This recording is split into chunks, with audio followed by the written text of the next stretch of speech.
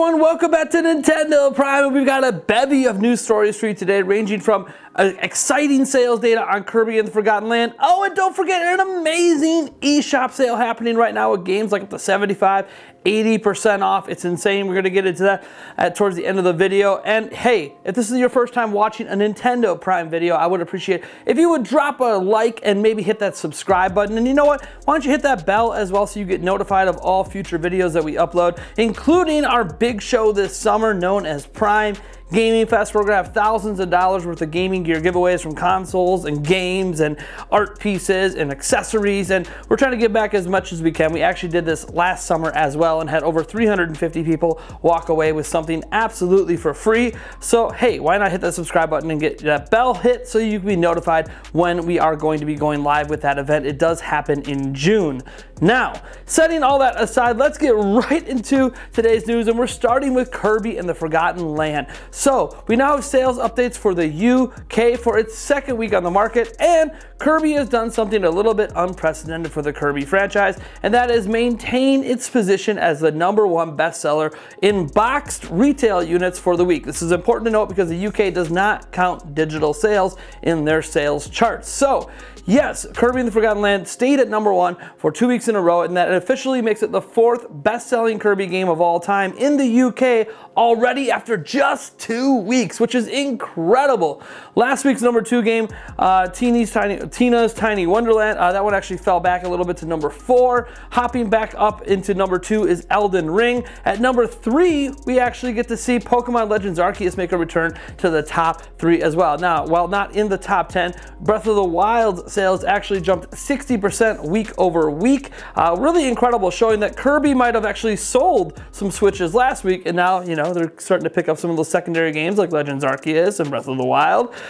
Yeah, now if you're curious on how much the sales actually fell for Kirby week over week, because obviously it didn't sell as well as it did during launch week, it actually fell 41%, and the fact that it fell 41% and still maintained its #1 position on the charts is incredible. It actually shows just how well those launch sales really were for Kirby. Now, can it maintain its spot for 3 weeks in a row? That would actually set a Kirby game record if it does that. So, well, I guess we'll find out next weekend. Next up, we actually have an interview in Nick Kay for the producer of the Mario Kart series. And he goes in depth on the DLC, the 48 tracks being added to this game over the next handful of years, or next couple of years, I suppose. And we already have 8 of those tracks ready right now, 2 new cups. And there's been some likes and dislikes with these cups, some liking the way it was handled, some disliking it, whether it's a visual thing, whether it's the Coconut Mall with the cars not moving and the escalators being changed, or just things like even the tour tracks actually showing some slight improvements over their original iterations on mobile devices. So what does he have to say about all this, and why did they go in the direction that they did? Well, here is what he had to say. So this comes from producer Yosuke Yabuki, and he said the following: "The word remaster might sound cheap, but we're confident that it will create new and unique experiences that are different to how tracks were originally. We had to make all sorts of adjustments, as it wasn't enough to simply leave the tracks as they were. The Game Boy Advance track Sky Garden, released in 2001, was originally a flat plane, but we added some verticality to the Mario Kart 8 Deluxe version. Players are going to have their own memories with each course, so we are careful to not change them too much. The discussion of intellectual property often happens around characters, but courses also belong in that conversation. We want to honor players' memories while also polishing the allure of each course as intellectual property." So this obviously shows that they wanted to put a lot of love and care into these courses without fundamentally changing people's how we remember them, how these courses were back in the day. Obviously, ones that were completely flat planes like back on the Super Nintendo are going to need to be adjusted to have verticality, but the bottom line is, there's a lot of ins and outs with these courses, and what's the right move, what's not the right move. Some people think they should do more like they did with the original Mario Kart 8 courses and the original Mario Kart 8 DLC. Some people think they should maybe do a bit less because it's kind of bastardization their memories, like Coconut Mall, where the cars don't move and they change the escalators. Some people hate those changes, so it's a fine balance they're trying to find between trying to deal with nostalgia while also trying to make sure these courses are fresh and feeling good for new players today that maybe never played these courses originally. I don't envy the teams, hard time having to find this balance. I can understand that, I don't work at Nintendo. I don't make video games right now. So there's a lot of things you need to consider when releasing DLC like this to both make it appealing, but also make sure that older fans aren't upset by it. I don't envy their position at all. They're going to get criticism. They're going to get praise. That just comes with the territory. And I would say, at least for the first batch of 8 courses they've released, they did an all right job. I'm not going to say they're even among my favorite courses in Mario Kart 8 Deluxe, although, the Ninja Hideaway one's pretty good.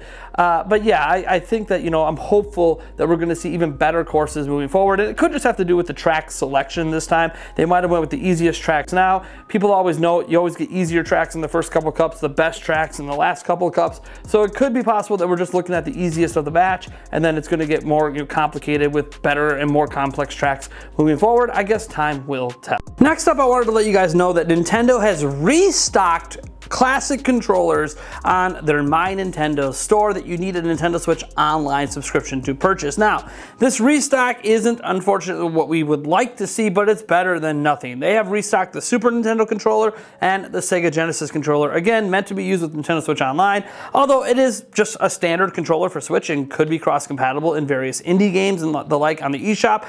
Well, one controller we're actually waiting to be restocked is the Nintendo 64 controller. They have actually never restocked the controller since launch, and since you could do pre-orders before it came out, technically it's never actually been available while the Nintendo 64 app was available, at least in the United States. Think about that for a moment. They let you pre-order it, and after the Nintendo 64 online launched, it's actually never been able to be purchased. So yeah, kind of a problem. So while I'm really happy the Super Nintendo and Genesis do have restocks, and maybe they're banking up more and more N64 controllers for a better restock, here is the reality of the situation. These have been available now for a few days. They're still not sold out. The one that's in demand is the N64 one, and that's the one that's not being made available. I don't know if they're having a hard time manufacturing them. I don't know if there's just some issues somewhere. Maybe they're all stuck on a boat in the middle of the ocean waiting to be unpacked. I have no idea. All I know is it's disappointing, and I hope to see this resolved at some point in the future. Now, our last story deals with some sales on the Nintendo Switch eShop. Now, there's always thousands of games on sale on the eShop, which is great, but also a problem because it makes it so hard to sift through them to find the best deals on the best games. So today I wanted to actually talk about a handful of these games and the great deals being happening to them so you don't miss out on them, including some sales that are ending soon and some sales that just started up. And we're starting with the Ultimate Sonic Bundle. So the Ultimate Sonic Bundle includes Sonic Mania, Sonic Forces, and Sonic Team Racing, and it's actually going for just $29.99, which is 50% off of retail. That is awesome. That is a great price. All 3 of those games are quality experiences. We're not talking about, a certain Sonic game that was made by Big Red Button. We're actually talking about quality Sonic games here. Mania, widely considered the best of the bunch.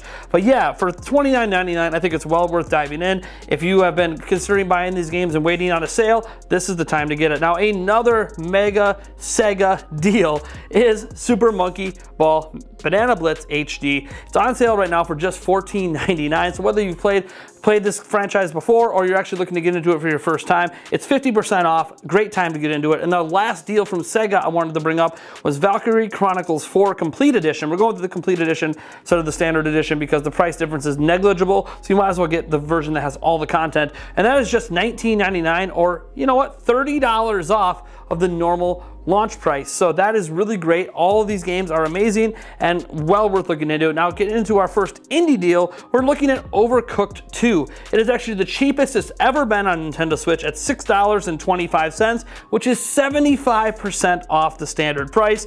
Overcooked is an amazing franchise. I've had a ton of fun with it, and I cannot suggest this game enough if you have friends both online or in person. Next up, Axiom Verge, one of the best Metroidvania indie games on the planet, hits its lowest price ever at $5.99. That is 70% off of its standard pricing.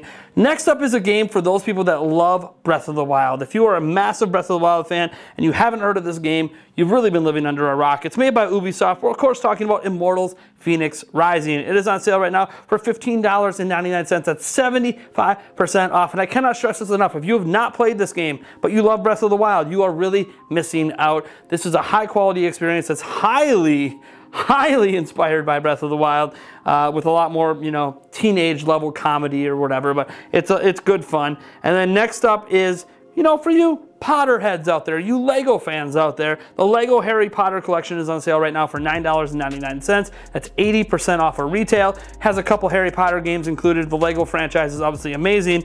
And then the last game I want to talk about is actually one that came out a few years ago, but is a AAA experience and one that everyone should play if you're into strategy, and that is Civilization 5. It is on sale right now for $8.99. That is 70% off, and my gosh, is Civilization 5 a lot of fun. At least I bought it for full price at launch because my lord do I love Civilization. Now, before we end this video, I just want to remind everyone that this Tuesday we are actually going to be live streaming Lego Star Wars Skywalker Saga. That's right, folks. The big, much anticipated Lego game, one of the most anticipated Lego games to ever exist. 9 movies, 1 game, space combat. You have ground stuff. You got traveling between planets. You have story elements. All this crazy stuff wrapped into a single game. I am so excited to go from pod racing to Death Star destroying to whatever the hell happens in the final movie because I haven't actually seen it yet. This is really exciting stuff. And you know what? I saw this back in a private demo at E3 2019 and forget about the visuals. The gameplay was so stunning. And on Switch, it apparently runs at 720p, locked 30 FPS. I like the locked 30 FPS because that means there shouldn't be any FPS drops, and that is more important to me than trying to target 60. Now, that being said, this game is coming out on Tuesday. We will be live streaming it here. You guys don't have to go buy it or anything right now, but you know, check out our stream, and you know, who knows, maybe during the stream you decide that this looks good enough to you and you want to pick it up, or you want to pick it up on a different platform. That's totally fine. That's your prerogative. I want to thank you guys so much for tuning in. I am Nathaniel Jans from Nintendo Prime, and you know what? I'm going to catch you guys in the next video.